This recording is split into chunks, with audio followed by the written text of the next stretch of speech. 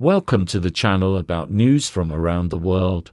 While you subscribe and like it, we're going to start. The United States, through Blinken's visit, sought to signal to the world that the channels of dialogue are open. In other words, the United States wants to tell China that the two countries can coexist peacefully together if the latter abandons its policy of expanding its spheres of influence and, by making concessions in competition with Washington, accepts the role of little brother. Stopping China's growing economy with sanctions and threats seems difficult. After all, the U.S.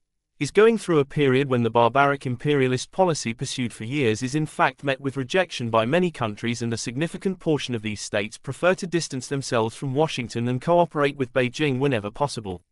The aggressive foreign policy has begun to produce results in favor of China in Asia, Africa, the Middle East and Latin America. The relations established and agreements signed between many countries and China in recent months are an expression of this. Which way Europe, and more specifically Germany, France, Italy and the UK, turns in the strategic cooperation alliances that have formed or are beginning to form around the US and China is important in terms of the economic and military balance of power. A similar basis of balance has been discussed in terms of US-Russian relations. The USA has succeeded in erecting a thick wall between Europe and Russia.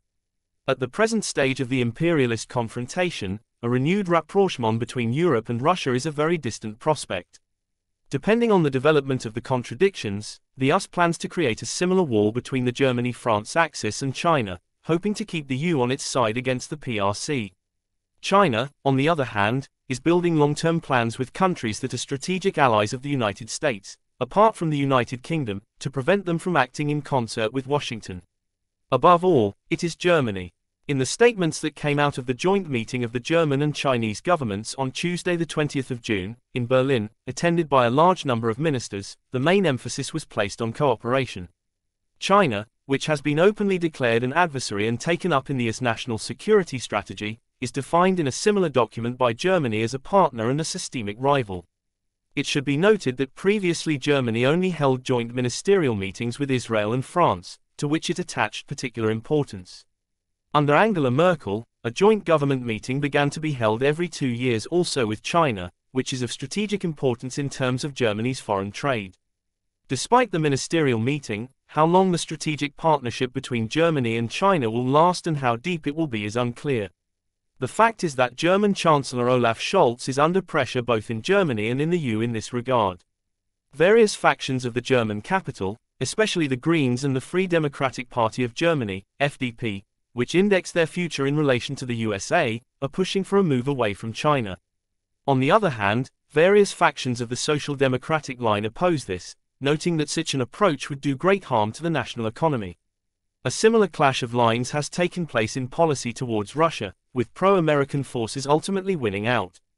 In the European Economic Security Strategy, released by the European Commission during the hours when the joint meeting of the German and Chinese governments was in progress, the PRC was not just mentioned, but was listed as a target.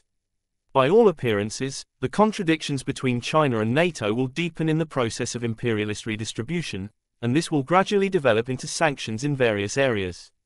In Germany, there is already talk of banning 5G technology and Huawei phones for security reasons, to avoid espionage.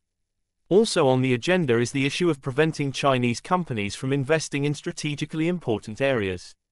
Meanwhile, European capital is going to pursue a strategy of taking unlimited advantage of the Chinese market on the one hand and mitigating risks on the other, working on various plans to minimize the impact of possible sanctions. Above all, the unbundling of monopolies operating in China is being considered. Western monopolies that do not want to leave the Chinese market will transform their subsidiaries in China into a completely separate company in the coming period. Already, it has begun to be written that the German monopolies Volkswagen and BASF will resort to this method in order not to leave the market. There are also US monopolies that are getting ahead of the curve and splitting up.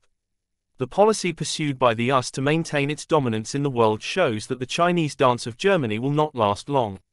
Despite the huge amount of trade between the two countries, €300 billion, Germany joining the anti-Chinese chorus at the same time will mean that the US is still very powerful.